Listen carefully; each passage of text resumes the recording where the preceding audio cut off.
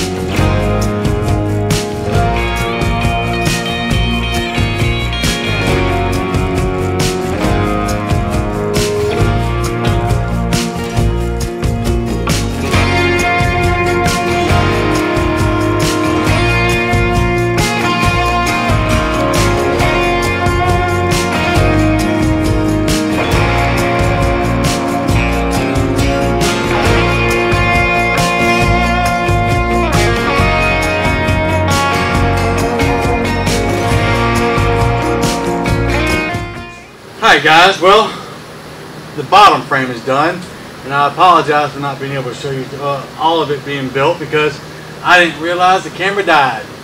So, just to give you a quick rundown,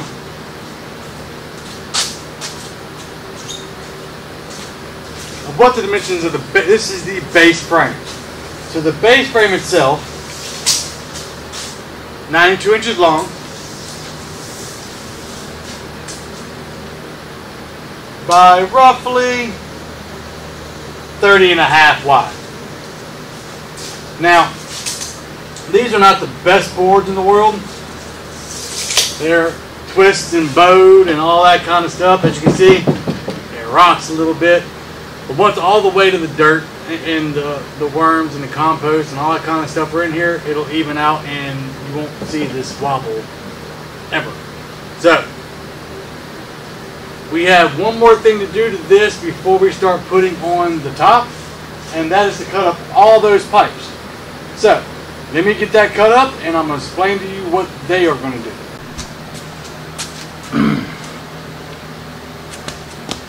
Alright guys, well, pipes are cut, about to do the install. But I wanted to say something for those who do not know. So, this is 3/4 inch PVC that I'm using in this build. But even though it says 3/4 of an inch, please don't be fooled because this is pipe. Okay? A 3/4 inch is a nominal diameter, but it's not the actual diameter of this pipe. The actual diameter of this pipe is 1.16 inches. So when doing y'all's builds, or when y'all design one for you and you're going to use a PVC pipe or any pipe in general, whether it's conduit, whether it's stainless steel, carbon steel, anything along those lines, any type of word that says pipe, you need to understand that the nominal diameter may be what it says, but the actual diameter of the pipe is going to be larger. Okay, so let's get to the install. Okay, so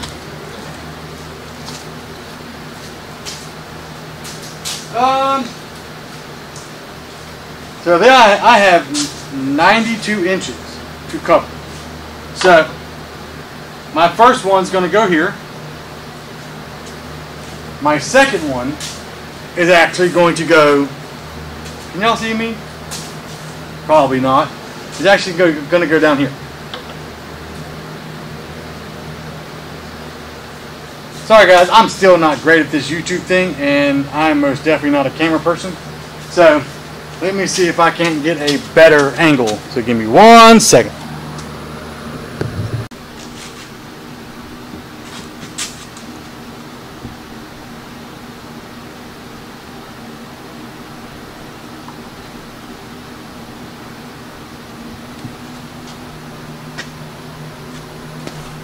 But this one has to be perfect.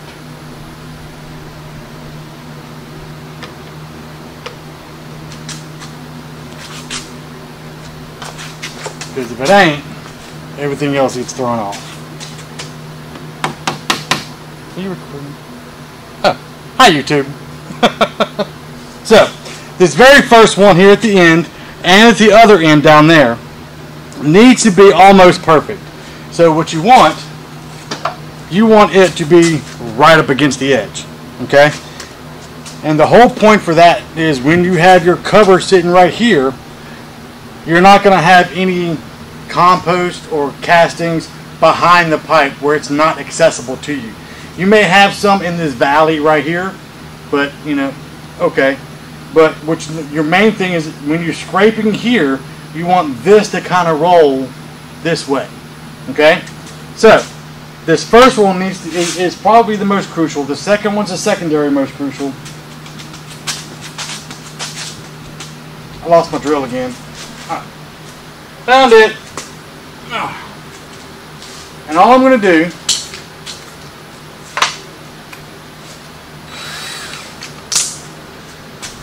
is drill one single hole in each end, and we're going to put a screw right here. So what you want is a very, very slow, so as to not back off of it, and then you can kind of speed it up once you get in.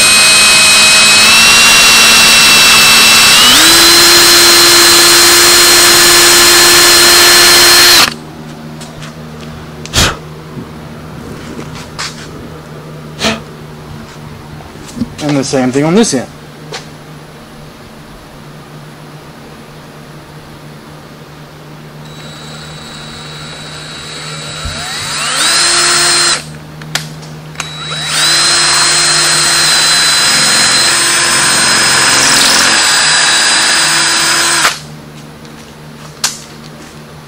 And we're going to go ahead and secure this one.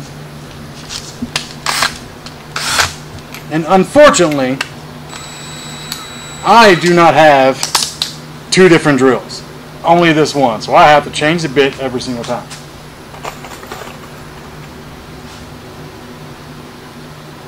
I was looking for you earlier. Okay, sorry.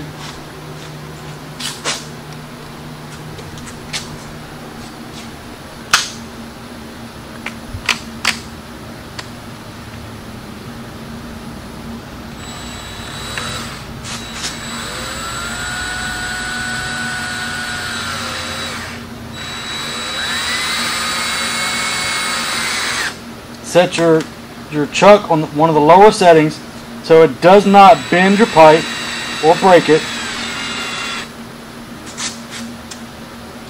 It's okay if it squishes it a little bit.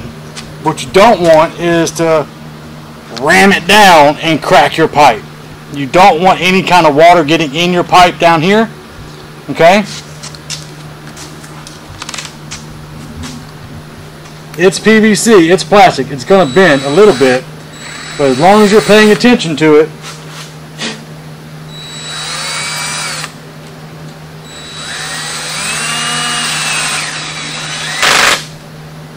maybe that's too low.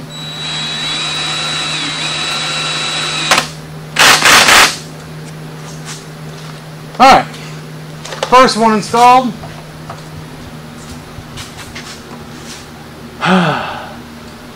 49 more to go. I'm kidding. 45 more to go.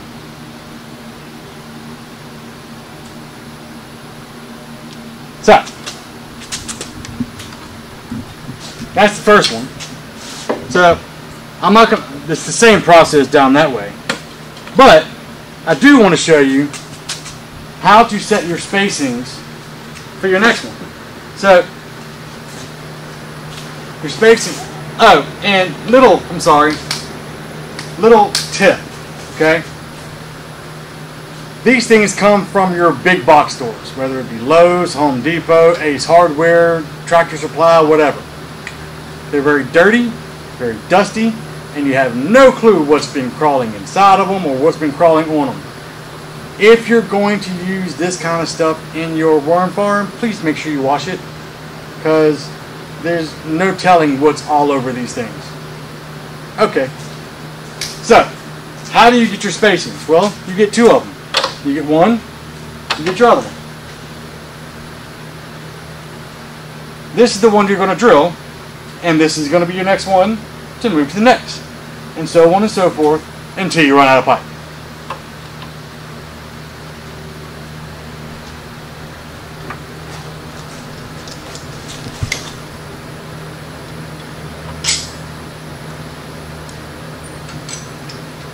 Let's put the cushion end on this end.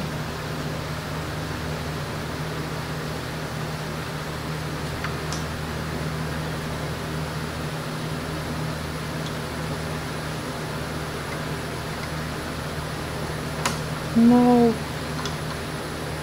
You're going to be difficult, aren't you?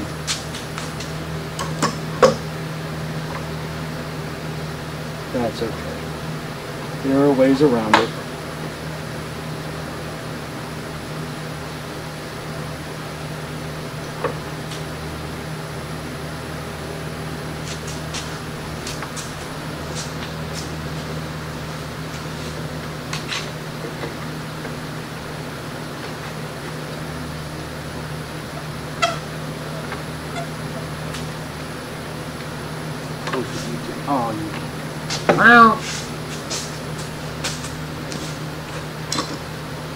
Technical difficulties.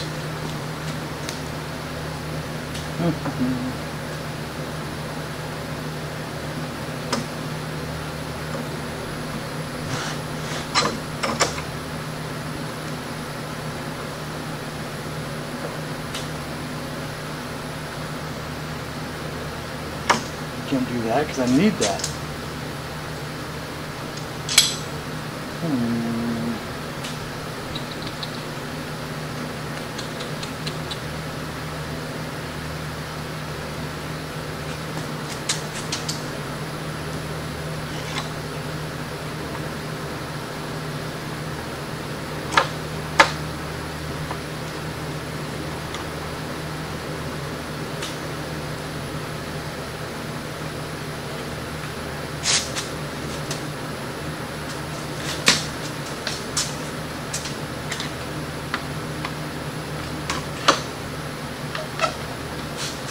Look at you using your big brain.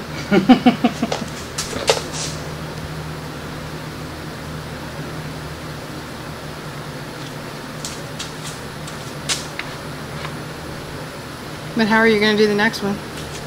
The next one's not going to be so hard because it's actually going to be right here. So I have actually something to clamp to. I just couldn't find anything to clamp to on that one.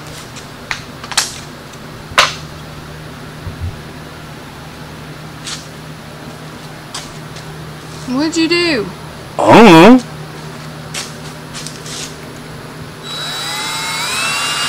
It's probably those thorn flowers outside when I was washing.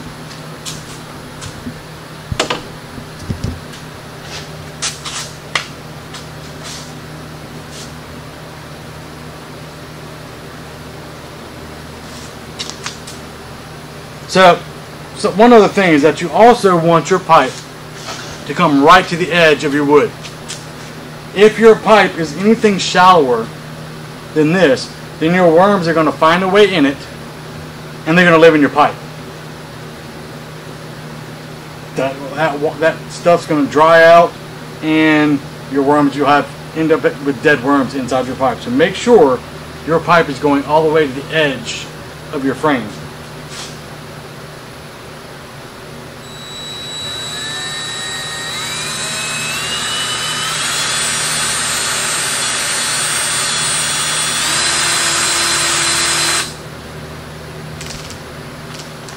drill mode.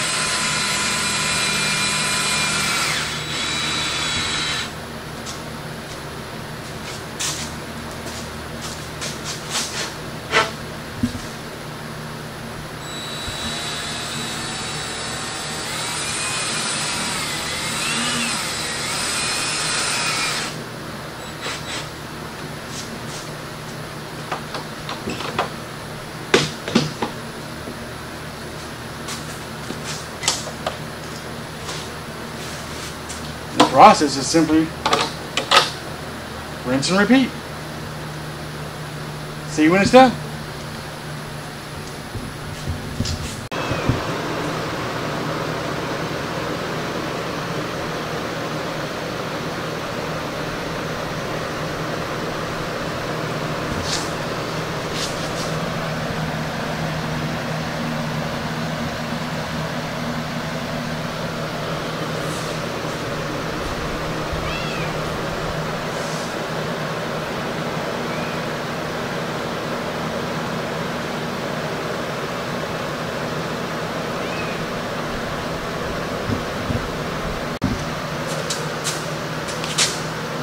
Alright guys, well, grids are in, so I guess the next part is we're going to put up the sides, and, oh, hello.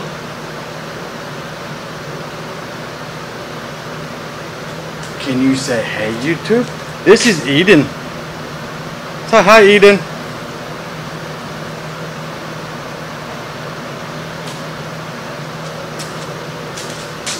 So,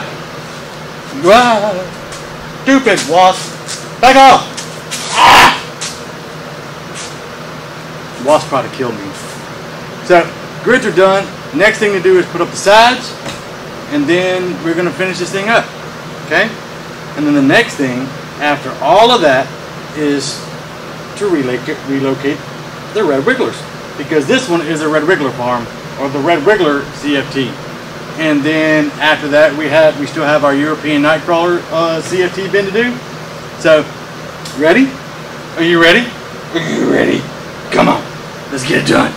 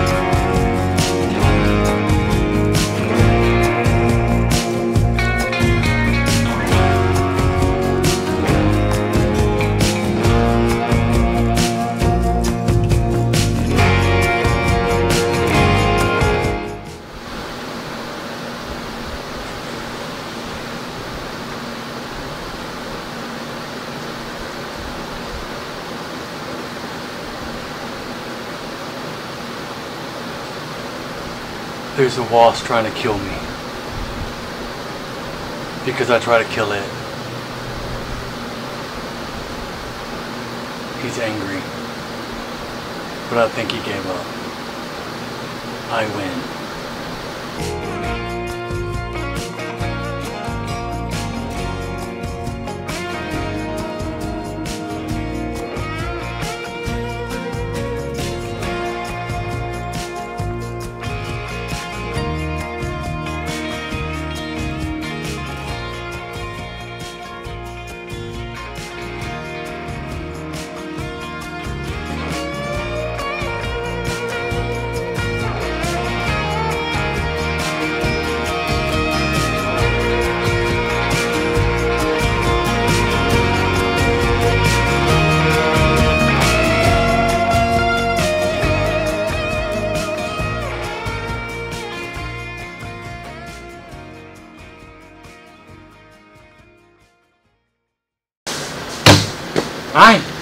Well, it ain't perfect, but it's done. So let's go over a couple things that I made mistakes on, and a couple things that I would change that on the next bin I'm going to do. So first things first, when you're buying your lumber. So I originally meant this to be 96 inches wide. Well, the actual framing lumber, the bottom lumber that I bought was not 96 inches. So if you're going to buy 8-foot long boards, make sure you get 8-foot long boards. Bring a tape measure with you and make sure they're 8 feet long. So I had to modify some dimensions. Now, which means I had to cut down. I originally meant for these panels to be 96 inches long, and then I was going to cut the frame inside. Well, these are 96 inches, but the frame was only 92. So the frame itself was not long enough to accommodate these side panels being 96 inches. So when you're going to the store, make sure you buy it. Make sure you're getting what you think you're paying for. Okay. Second, and this is probably my biggest issue, is that when putting this plastic on, I had a very, very, very hard time. So on the next build, I'm actually going to put the plastic on before I put these panels on. And the only thing that I will have to do is modify the corners of inside plastic to make sure that they are perfectly fine and all that kind of stuff. But that's what I'm going to do next time. Let's see, what other... Oh, make sure that this is 3/4 inch, this is 1.5 inches. I only bought 3-inch long screws. Make sure you're buying the hardware you need for the application that you need it in. 1.5 inches, 3/4, you need 2-inch screws, not 3. You're going to end up poking through. I actually ended up poking through on the bottoms, so we're going to have to be very careful on that kind of thing. It's some issues down there, but not too much, because not too many people are going to be reaching their hands underneath there. Other than that, I think it went pretty smooth. So I do want to show you the slight modification that I made. So this design, I ended up I watched Captain Matt's YouTube channel. He's a worm guy. And he has a lot of these types of bins. I'm like, okay, well, I wouldn't mind having that size bin. So I went to his website, pulled down his plans, they're free, and ended up looking at his designs. I'm like, okay, that's not exactly what I need. I want to do something a little different. So I modified these plans to fit what I'm about to show you. So give me 1 second. I'm going to come around to the camera and I'm going to show you something.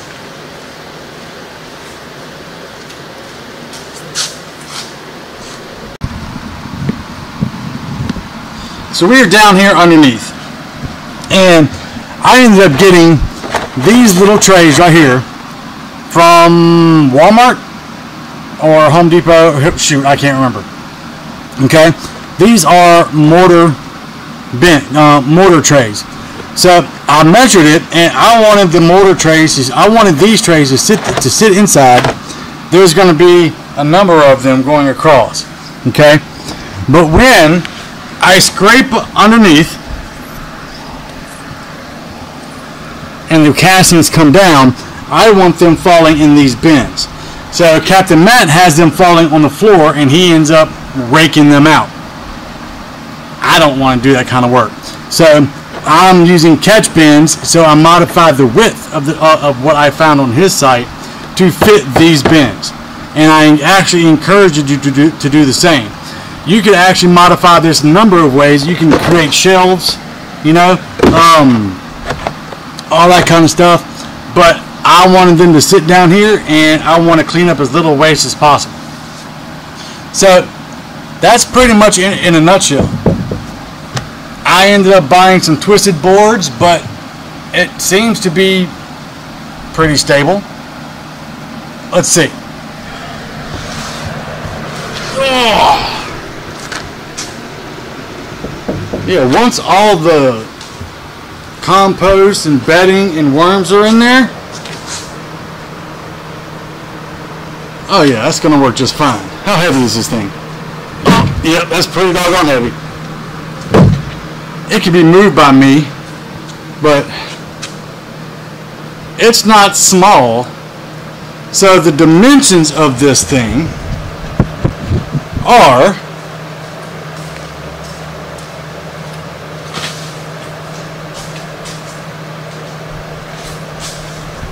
overall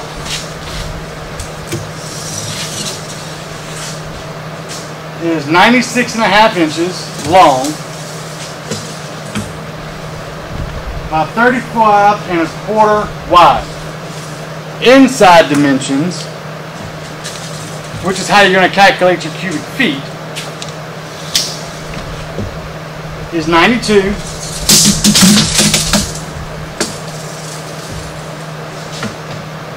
by 30, we'll say 30 and a half, okay? So 92 by 30 and a half, and I believe it was 19 feet. You go to the top, you measure up to the top of the rail. So we're going to estimate 19 deep. So, calculate cubic feet. 92 inches times 30.5 inches times 19 inches is 53.314 cubic inches. To get cubic feet, you divide that by 144, and that's 370 cubic feet. That's a lot. To get the cubic yardage, divide that by 3. That's 123 cubic yards in this bin. I'm going to double check my math before I post this, and if I'm incorrect, I'll tell you right up here. I'll do the math for you up here. But 123 cubic yards. That's a lot of worm castings. How much does it weigh? Have no clue, but I can almost bet probably anywhere from a quarter ton, maybe. I don't know. I have to figure how much one itty bitty worm casting does, or how much a cubic yard of worm castings weighs, and then we can calculate total weight of worm castings if y'all are interested in that. So, y'all, I want to thank y'all for joining me on this journey. If y'all like this content and you want to see more, our next part is going to be moving day for our worms. We're going to be putting them in here, and we're going to start filling it up. Now, in order to fill this up, it should take about 6 months. Okay? So don't think that it's going to be instant. I don't have enough material to fill this thing up, and I have 2 bins I have to fill. So, yay. It's going to be a minute. So, but I do have a pile of compost out there. I've got some leaves, I got some grass, and I've got some worms. So we're going to start filling this thing up. And if y'all want to see that, well, stay tuned for the next one. So don't forget to like, share, and subscribe. Thank y'all for watching, and God bless.